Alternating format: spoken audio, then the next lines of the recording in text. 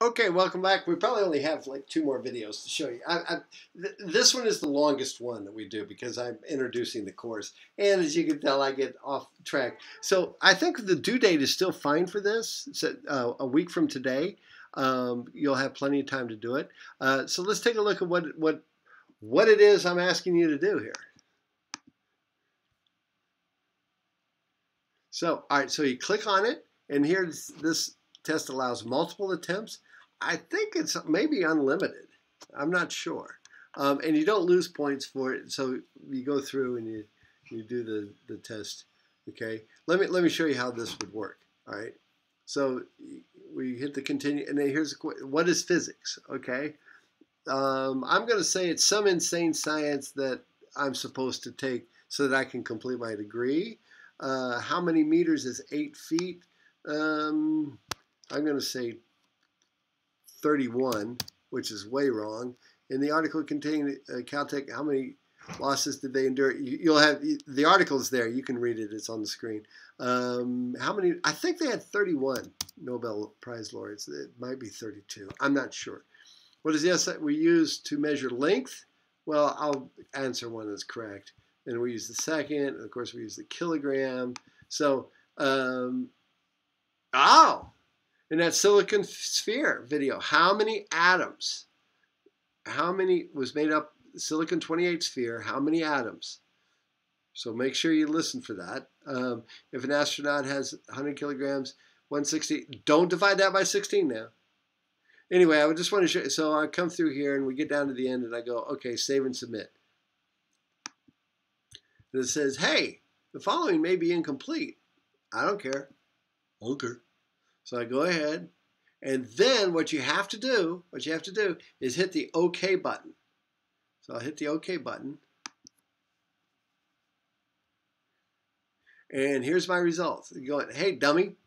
Ooh, I don't want it to tell you what the correct answer is. Oh, I got to make sure I turn that off because I don't want you to see the correct answer. So we got those right. Oh, it was 31. No, but and this is you'll get your printout, and then you'll go back and correct the ones that have an X. And so you go, okay, I'm done, and then you can try it again. All right.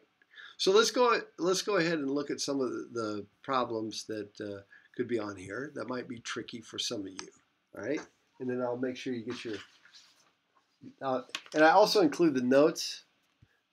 I'm going to take off the notes that are on there now and put on some new ones. So these are all self-explanatory. You know how to convert meters to feet. So you have 8 feet. So you've got 1 foot equals how many meters, and we already did the we did meters to feet. Now you're doing feet to meters. So you take 1 foot is how many meters. All right, hold on. I always hate it when I do that, when I say, okay, you know how to do it. So you know that 1 foot is equal to 0.305 meters. All right, so if you're going to do 8 of them, remember, we do that. All right.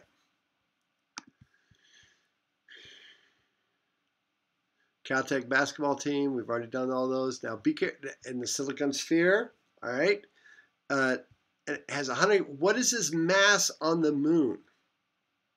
What is his mass on the moon? Does mass change? But what is his weight? So in question 10, so let's look at question 10 here real quick. Question 10 says his weight, which is a force, which is how much the gravitational force of the Earth pulling on him, says 180 pounds. Well, the moon is only 1/6 the Earth's gravity. If you take 1/6 of something, what are you doing? Oh, not 1800, 180. What do you do? Yeah, you got it, you buddy. Sorry to spoon feed you, but I don't want you to get frustrated on the very first assignment, and then you'll drop the class, you'll write bad shit about me. Okay, speaking of the moon, it orbits the Earth 240,000 miles from Earth. How many meters is 240,000 miles? Okay. Now, for those of you that are used to scientific notation, as a matter of fact, I'm going to do this one. I'm going to do this one for you. All right, so that you can see how scientific notation works. So 240,000 miles on the Earth. So we got 240,000 miles. And how many meters is that? Well, there's 1,600 meters in a mile. So I've got one.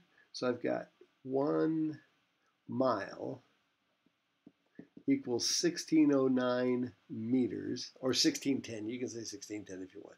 And I got 240,000 miles. So I'm going to do 240,000. All right, so now watch what I'm going to do with my calculator here. I'm going to clear everything, and I'm going to put my calculator in scientific notation. Okay, so it goes, and then so.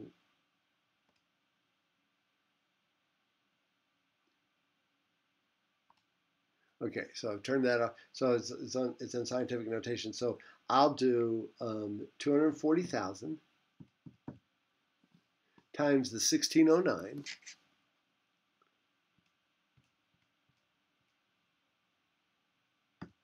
And that says 3.86 e to the 8th, big E to the 8th. I am pretty sure that Blackboard reads it the same way. Blackboard reads it like, whoops. Blackboard reads it like that, 3.86, and you can do 3. Because I have an error thing in there. So we'll do 3.86, because some students that really know how to do this get frustrated. E8. Okay, that's the way to look on Blackboard. All right, I'm pretty sure. So let's hit the submit button and let's just double check. I know all this wrong. I think it's important. Go on back.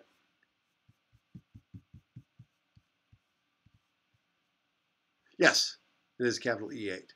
Okay, 3.84. Correct it. Okay, I did 1609. This one's probably 1600. It's fine. See, I've got an error in there for you today. Oh man, you're looking at all the answers. Okay, get out of there. Okay, I'm going to go ahead and save this video.